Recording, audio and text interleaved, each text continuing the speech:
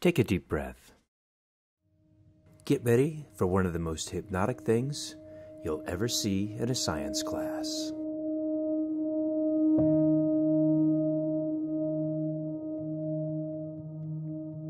Have you heard that heat rises?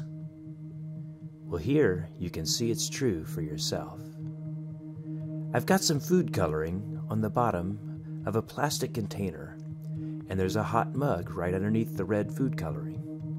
As it's heated, the water rises. But I want you to look closely and notice something else.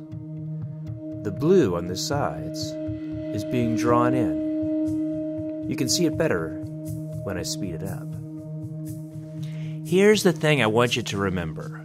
When water moves from one place, it doesn't leave a void behind. Water from somewhere else has to move in to take its place. That's why you can see the blue food coloring coming in from the sides. You can see it better from above.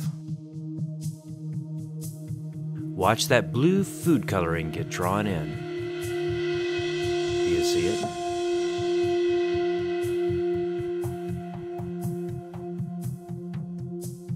The hot water reaches the top, and then it gets pushed toward the edges by more hot water rising from underneath it.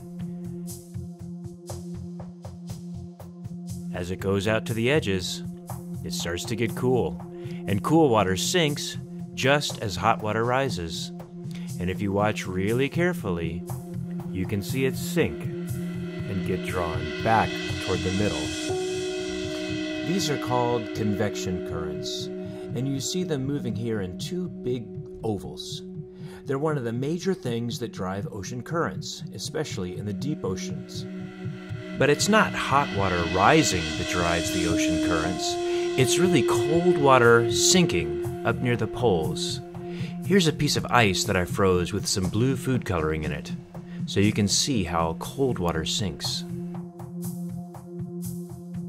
As water sinks at the North Pole, for example, water has to flow up from southern regions to take its place. And these currents travel around the globe, some of them taking 1,000 years to complete their course.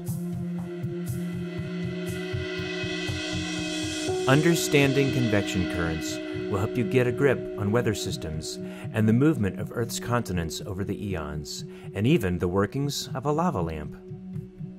If you want to try this for yourself, click on this link for all the directions you'll need. Thanks for watching.